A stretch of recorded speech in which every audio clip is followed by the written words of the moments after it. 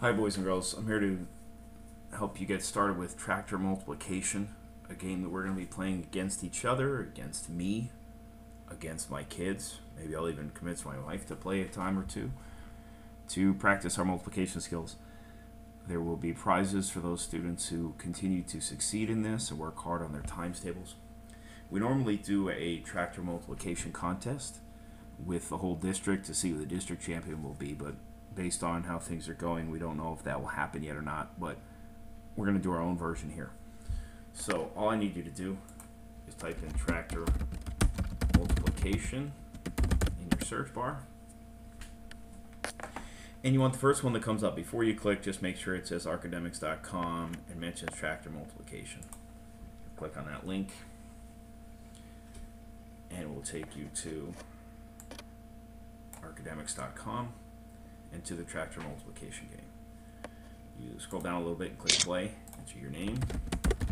Please keep names appropriate. I will shut down rooms that are not appropriate, so please just use your first name. Click on continue.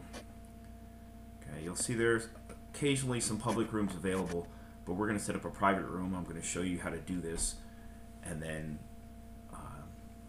discuss how to join.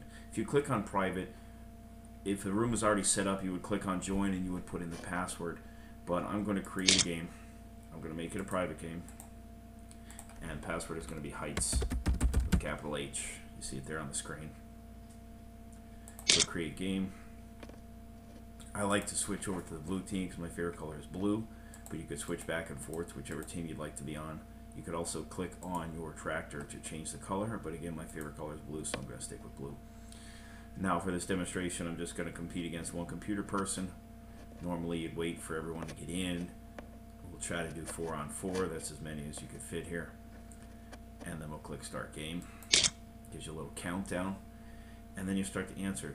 You can use the mouse, but the best way to do it is to use the keys that are numbered 1, 2, 3, and 4. For example, this first one, the answer is 3, so I'm going to hit the 4. Did you see that little 4 in the box? 18 is 3. 15 is 2, and so on. I'm going to keep playing here. Beat this computer.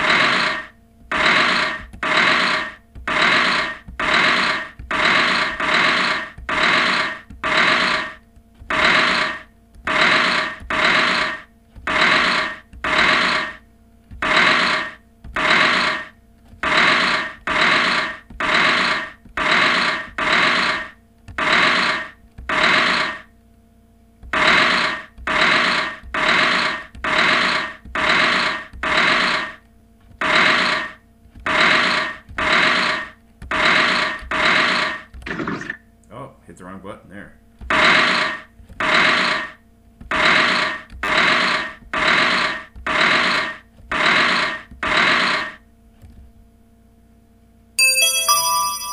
Once it stops, you know that they're determining a winner. Sometimes it takes a little bit. It gives you some cool information about what you did. Notice I got 47 correct. They got 29. The only one I missed was 1 times 11. Again, we all know that one. I just hit the wrong button. Gives you your accuracy percentage. So 47 out of 48, right, gives you 97%, 48 per minute. So it took me about a minute to play that game. It's fast, it's quick, it's easy. We can always go to play again, go create another room, and so forth. So I look forward to playing this with you. This has always been a favorite of my classes over the years, and I hope it's a favorite of yours. Thanks a lot. Have a great day.